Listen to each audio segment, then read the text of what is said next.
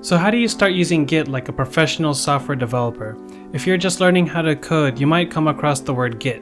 And if you don't know what Git is, it's just a developer tool that you use to keep track of different versions of your code. Git is particularly useful when you're building complex projects. When you're building these complex projects, you want to build them incrementally, and that way you build it in such a way that it's more stable and more robust. It is also useful when you're working in a team. In a team, you can have different team members build different parts of the code, and you can all do it at the same time.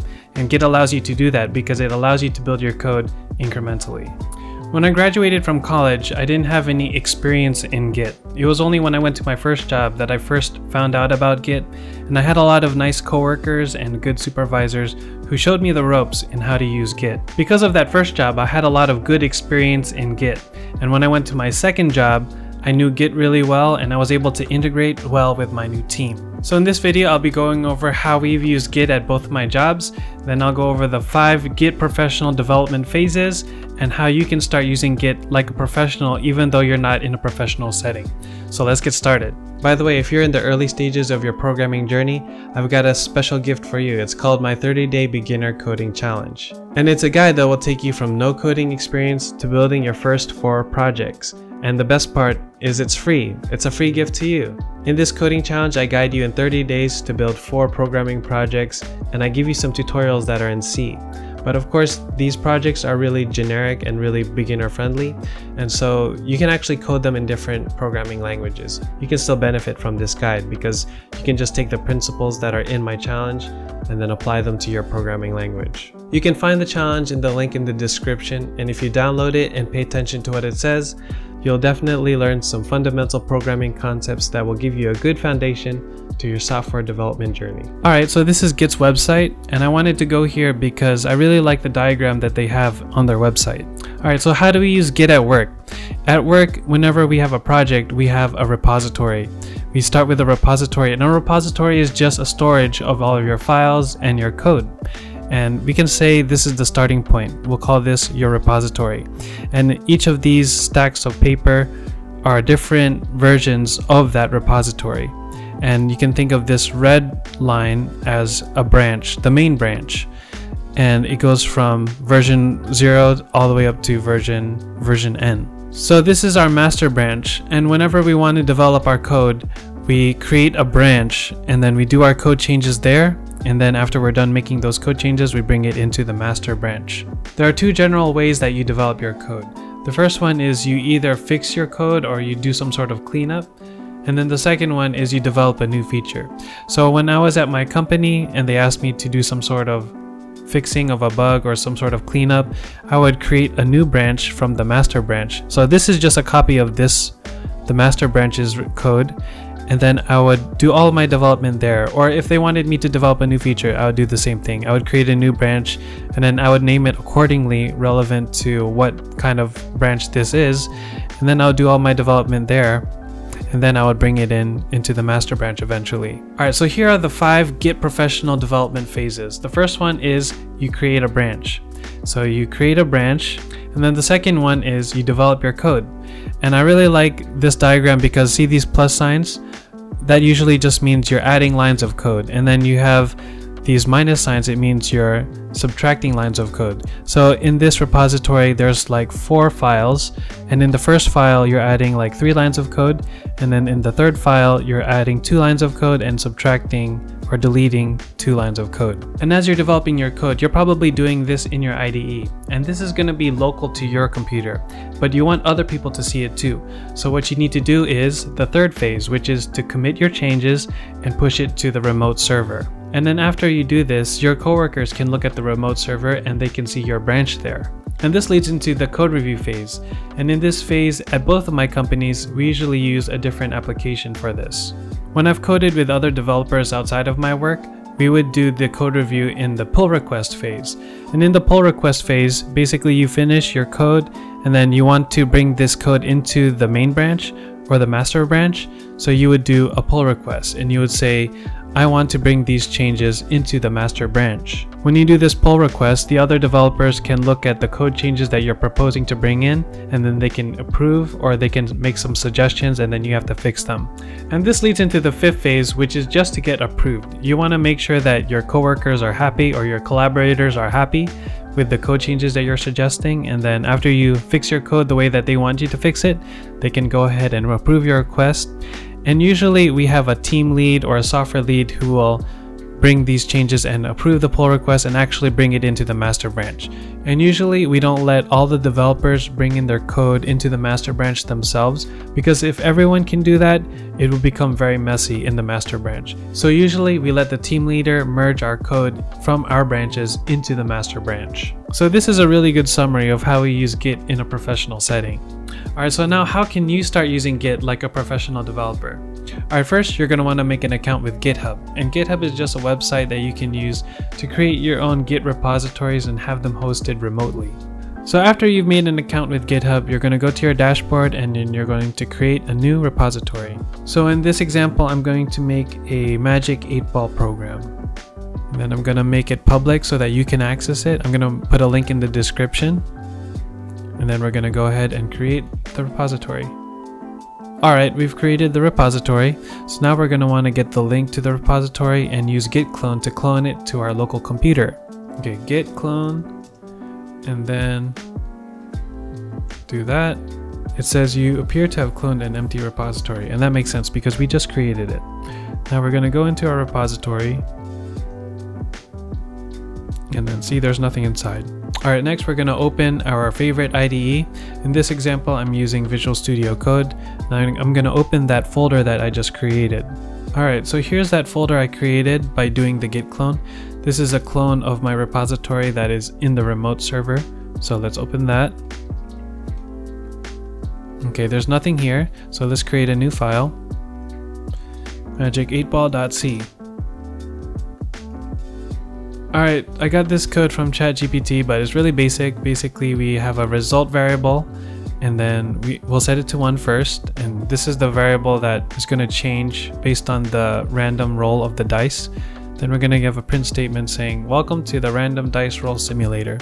Then we're going to have another printf statement that says that you rolled a 1, 2, 3, 4, 5, or 6. But for now, we're just going to roll 1 every time. So let's run this. Okay, so now we're rolling a number 1 every time.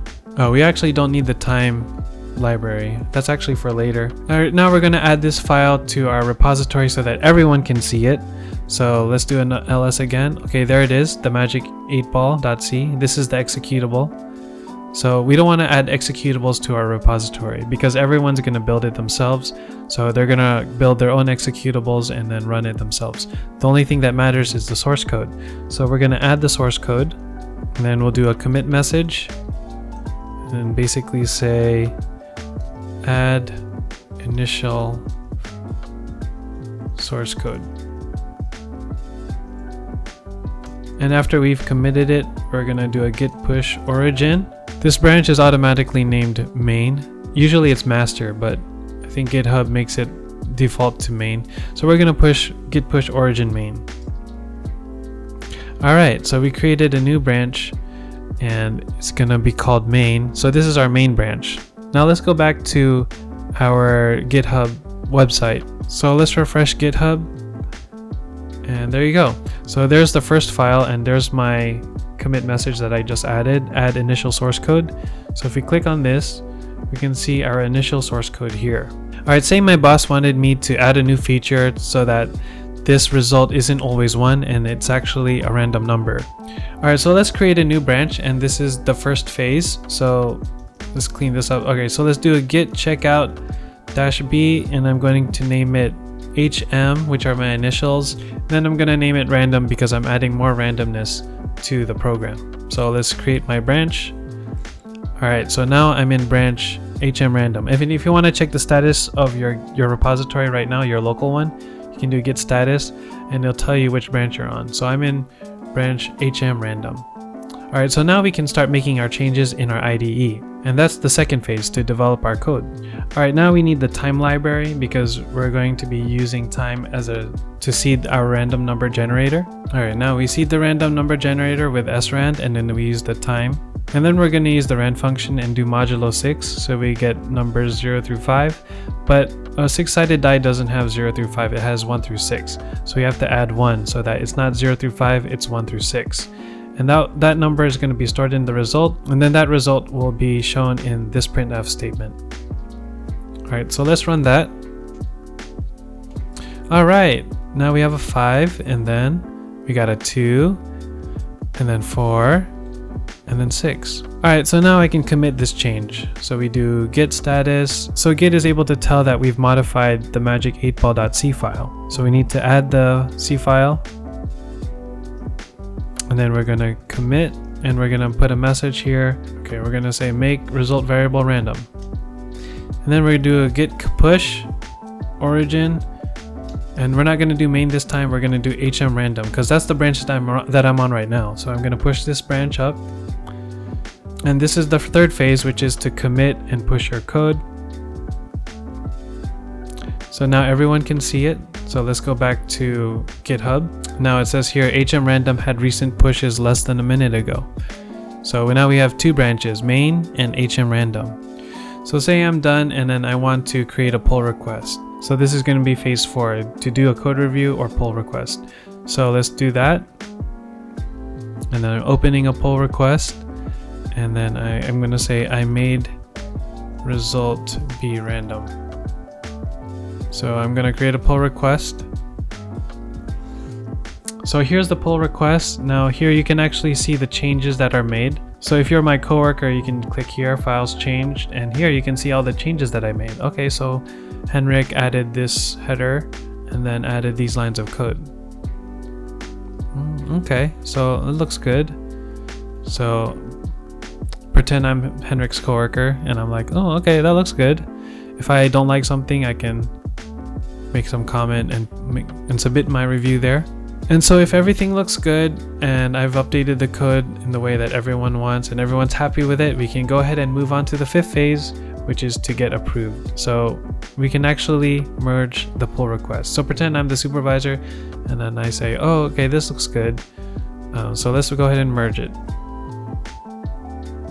And then you have to confirm the merge. And there you go.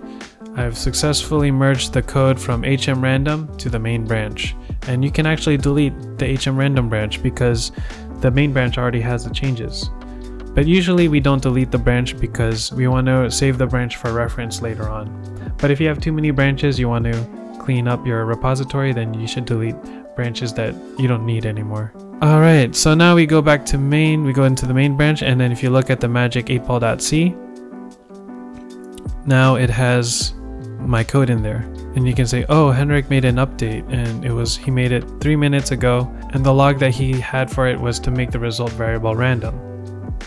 And then you can click on it, you can look at this change that I made, and you can see the change I made again if you want to. Alright, there you go. So that's how I've used Git at my workplaces, and then I've explained to you the 5 Git professional development phases, and then I went over an example of how you can start using Git in a professional way. Alright, so how about you? How are you going to start using Git professionally in your code bases? I'd love to hear what kinds of programs you're building and what kind of steps you're going to be taking to find other programmers so that you can start developing code together in Git. Alright, like I mentioned earlier, if you're just starting off in your programming journey and you don't know where to start, you can download my 30-day beginner coding challenge. And it's a 30-day guide where I teach you how to build those 4 beginner programming projects. It's really beginner friendly, and I go step by step on how to build each one and then go through the tutorials that you need to build each one. So download that in the link in the description. Alright, that's it for this week's video. Thanks for watching, and I really appreciate you. And if you have any questions, feel free to let me know in the comment section, and I'll be sure to answer you there. And I'll see you in the next one. Peace.